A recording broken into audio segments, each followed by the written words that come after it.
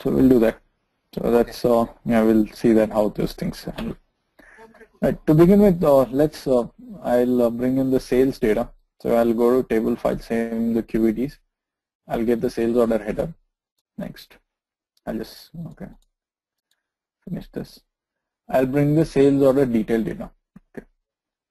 So here I have now the relationship between here these two tables is sales order ID. So one sale order ID in the sale order header can have multiple sale order details. So that is like one record in sale order header will have couple of more records in sale order ID. Now all I have to do is load them and see what exactly happens.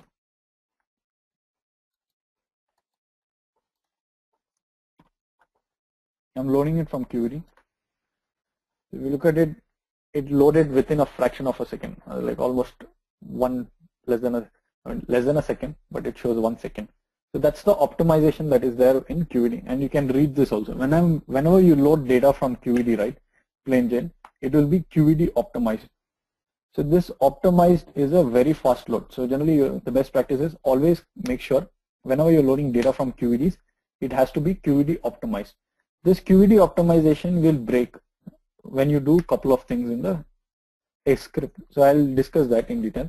So but whenever you want to make sure, like you want the faster reloads, or when you're loading data into Qlikview, it's taking very hours together. So try to make sure that whenever you're loading data from a QED, it is always optimized load. So this optimized load is very fast. This optimized load will break when you do any transformations in the script. So this is a plain Jane, right? It's like load everything from the QED. Suppose I use any transformation. So like I'm just putting a Boolean transformation. I'll just take this total due and tax amount as test. Okay, I'm just putting this formula. The moment I use this kind of transformation, any transformation, the QED optimization is not there. So the sales order header is no more QED optimized. So if you look at it,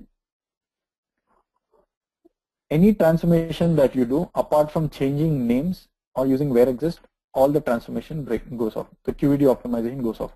So there are different methods of managing that, making sure you still have the QED optimization, still doing the transformations. We'll discuss that later.